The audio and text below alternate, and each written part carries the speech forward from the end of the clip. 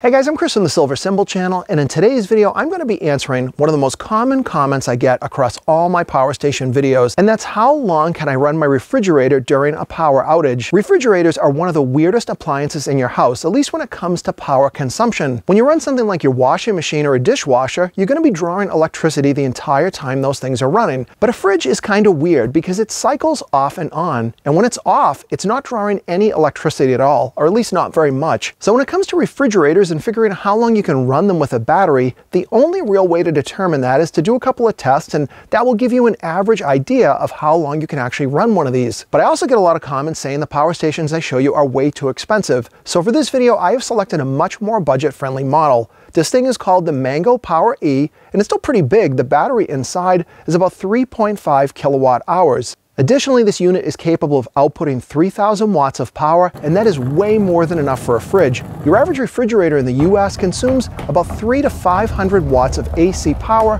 while it is actually running, including the compressor. I'm going to use my refrigerator here. This one's about 19 cubic feet. It's got a freezer in the bottom, and it is somewhat modern, but there's nothing too fancy about this fridge. It's not super electronic. So we're going to simulate a power outage. So to do that is pretty easy. I'm just going to unplug my refrigerator from the wall. Pretty much every fridge in the US is going to just be plugged in. That makes it ideal for using a power station or even some other power device, something like a gas generator. But the problem with a gas generator is those things have to run all the time. So when the fridge isn't drawing any electricity, you're kind of just burning up fuel and wasting it.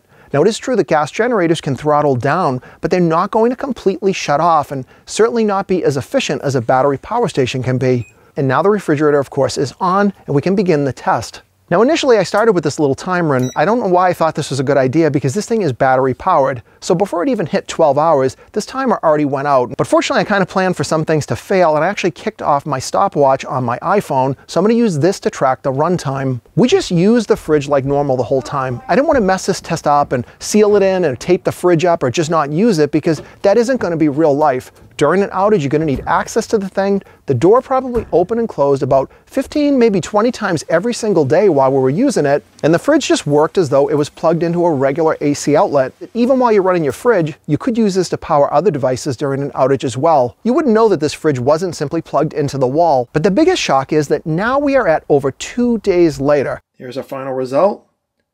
53 hours of runtime. Still got 7% left.